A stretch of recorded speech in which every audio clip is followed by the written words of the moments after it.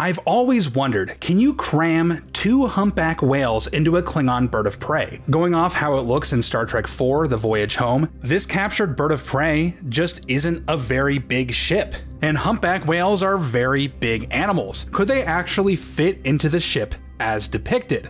When the Klingon Bird-of-Prey first appeared in Star Trek III, it was a pretty big vessel. This is most clearly depicted at the end of the film, where we can see the scale of this ship next to people. Matching up Kuhn's excellent Bird-of-Prey model with the shot and comparing its length to the height of the people in the shot, we can see that this ship is somewhere between 145 and 150 meters. Quite a bit larger than its alleged intended length of 110 meters. Now, that's not huge compared to something like the Enterprise, but we are talking about a ship that's as long as a modern-day destroyer, but crewed by only 12 people, evidently. However, this exact same vessel would appear smaller in the next film, significantly smaller. By my estimates, using the same comparison methods, it's about 56 meters in this particular shot. Granted, there are some anomalies in this matte painting that don't quite agree with the miniature, and so that might make guessing the scale a little bit difficult, but the fact remains, just by looking at the people around the ship, it's clearly a lot smaller than it appeared in the last film.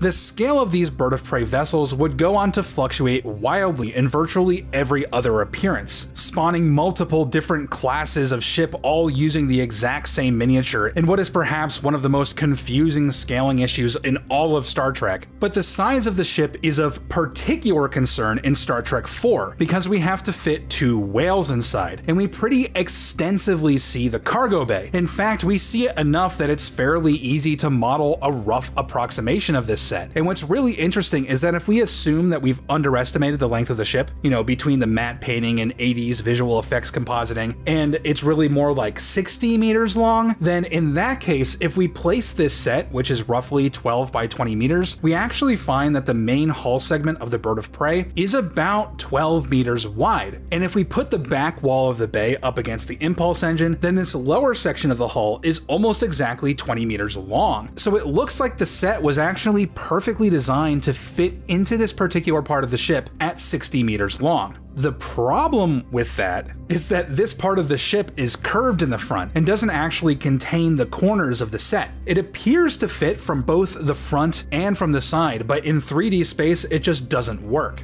Now, this isn't an insurmountable issue, like you could relatively easily redesign the set with minimal changes and it would fit. But as it appears on screen, the set just simply doesn't fit into a 60-meter ship, much less the 56-meter ship implied earlier in the film. But this isn't a huge deal, because there's actually another human-scale reference shot that we can use. And that's when our heroes are sinking into San Francisco Bay. Here we can see the heroes standing on the sinking vessel. And if we angle match this again and use those comparison methods as before, we can see that these shots suggest something like 74 meters. Obviously, there are some inconsistencies. For instance, this set is missing that iconic underbite that the bird of prey has. I guess that broke off in the crash or something, but everything else pretty well works with the scale, which means that we could be working with a 74-meter ship here, and the cargo bay easily fits inside. It actually easily fits under this lip here, which is a really good deck division from a visual standpoint, so that's pretty cool. But while we're discussing the size of the ship, whatever happened to that 150-meter scaling from earlier? That would completely solve our problems, right? Is there any evidence in this film for a 150-meter bird of prey? Well, there is indeed. When the HMS Bounty decloaks in front of a whaling vessel, we get another really good opportunity to see just how large this ship is. And that's easy because the size of this whaling vessel is easy to nail down.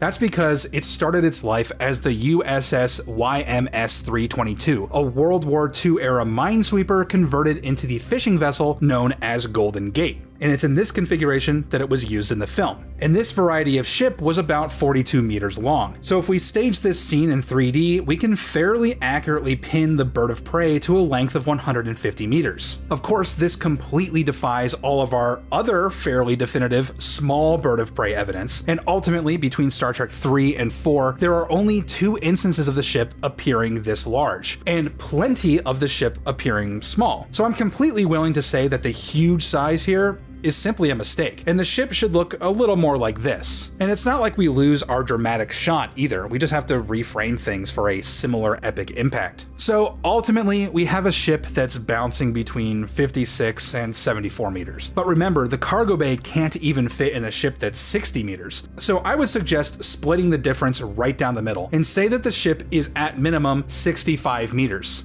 At 65 meters, conveniently, the cargo bay just barely fits. So that works, and it doesn't too radically defy either of the human scale shots in the film either.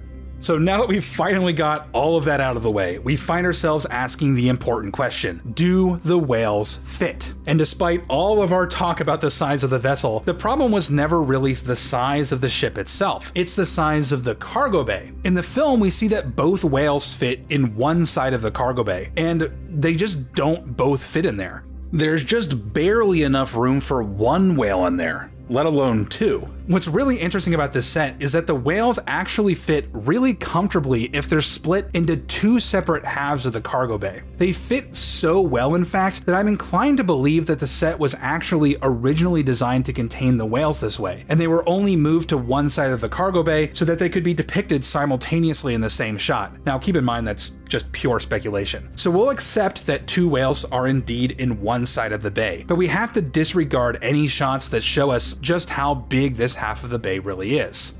Basically, we need to extend this side of the bay some 5 meters, and just accept that it won't closely match the dimensions of the set as depicted in the film. Now, what's great about this is that we really don't have to change the overall size of the set to accomplish this. We really just need to move that central corridor more off to the port side of the ship. And who's to say that this corridor can't slide back and forth to begin with? It could have just happened off screen, and it doesn't really contradict any other visual evidence anyway. And the best part about this choice is that it doesn't expand the ship at all. We can still get that nice, compact 65 meter minimum ship. But whether we're talking about the exterior size or the interior configuration, the Bird-of-Prey is just an absolute mess when it comes to consistency. It's probably impossible to truly harmonize every single bit of evidence simultaneously. But in Star Trek IV, there is clearly a bit more thought behind the scaling than it would initially seem. There's obviously a margin of error on either side, but the set does fit in the ship, and the whales can fit in the set with some creative license. Anyway, that's just a fun little question that I've been researching for a while, and I wanted to share the results with you all. Figuring out stuff like this is super fun, and I hope that you guys enjoy watching these sorts of videos, because I definitely enjoy making them. And if you guys want to help ensure that I can continue making these videos and continue to have the freedom to basically pursue any topic that I want to pursue, head on over to Patreon and support me there. Basically, any amount makes a massive difference. To the rest of you, thank you all so much for watching, and I'll see you next time.